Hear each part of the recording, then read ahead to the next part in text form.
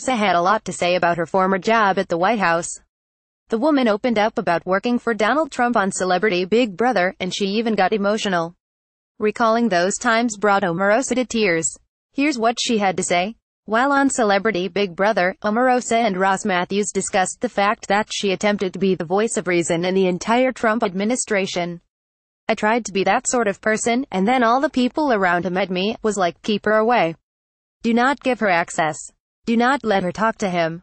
And it's like Ivanka is there, Jared is there. She was then asked whether or not America has any real reason to be worried about Trump being the president.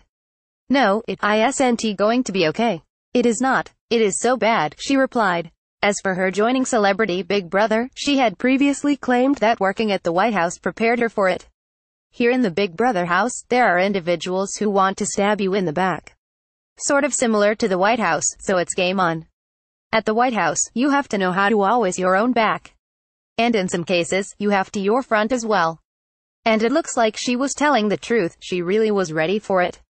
On the very first episode, not only did she establish herself as the villain by cutting everyone else off and getting a bed first, but she also randomly won the first award, which made her safe from eviction. Omarosa is here to stay. At least at the Celebrity Big Brother house, if not at the White House.